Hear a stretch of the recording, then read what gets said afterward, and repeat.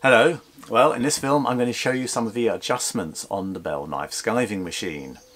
It's got lots of sort of knobs and controls on it and it looks a bit daunting, but actually it's quite easy to adjust for your thickness of leather, your angle of skiving cut and your depth of skiving cut. So I'll take you through some of the basics and hopefully demystify what looks a bit daunting at first sight. And you'll have perfect, lovely skives. Well, this is my skiving machine, and when you look at it, I must say when I first got it I thought, oh wow, there are all these sort of controls and it's all a bit confusing. The most important ones are slidey bar at the back here. I'll move the camera around in a minute to show you.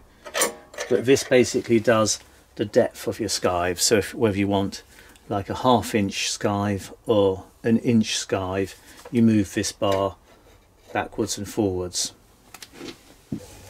So here's a close-up view. There's a little reading scale here, and as I say, all you do is you line the lever up and then you can feed it through. So if I put my foot on the starting pedal, so I've removed that safety cover just to make it a lot clearer for you.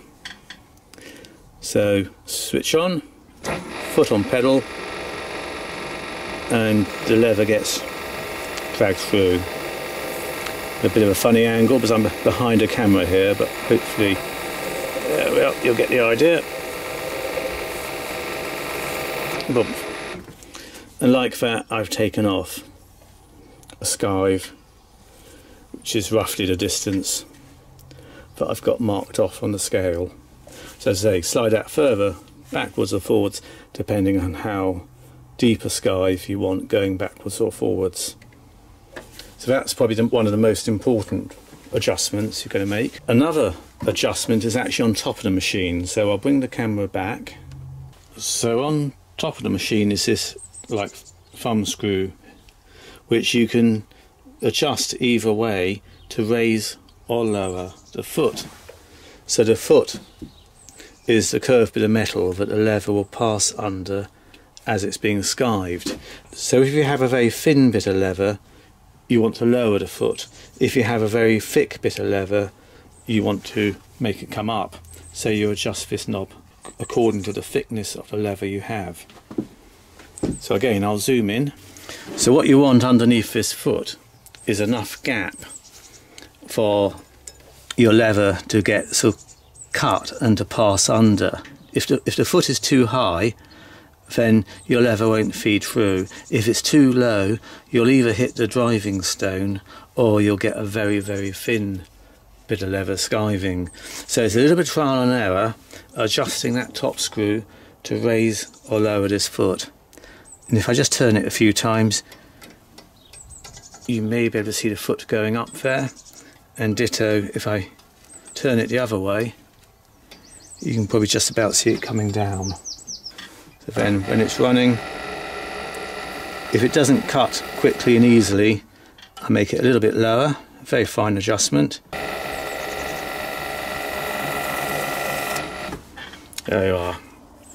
So if I didn't want that to be quite so thin, but that's very thin, I'd just increase the height of this foot a little by adjusting that top screw. Now the third main adjustment screw is this one here at the back. So if I just come out a bit, you can see where it is on the machine. So adjusting this screw will shift the position of that foot. If I'm turning it, you can see the foot coming down. Equally, it affects obviously where the heel of that foot goes as well. So you can vary whether you have a sort of fairly flat edge to your skive or whether you have like an angle. If you're just joining two seams, you probably just want them both angling together. If you want to do a turnover type top seam, you'd probably want it flatter. I'll do a angled seam just to show you an angled skive. So I'll bring the front of this foot up and the heel back and then put some leather through, and that will show you an angle. So this is cutting the angle.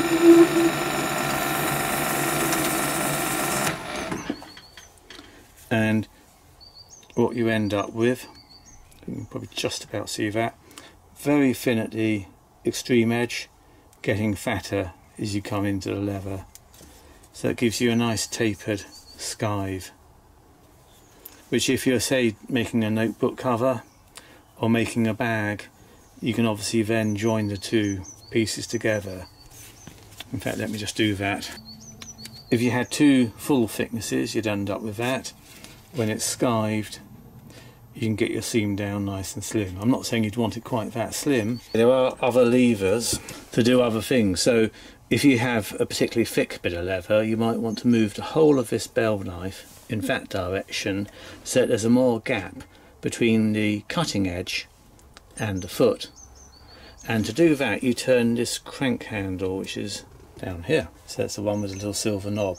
As you turn that, you can make that wheel's cutting edge move either closer or further from the foot.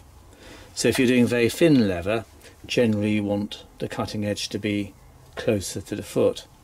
If you are doing very thick leather, you'd want to move that whole cutting wheel away from the foot. So that's one more adjustment, is getting the bell knife closer or further from the foot by adjusting it with this little sort of lever here.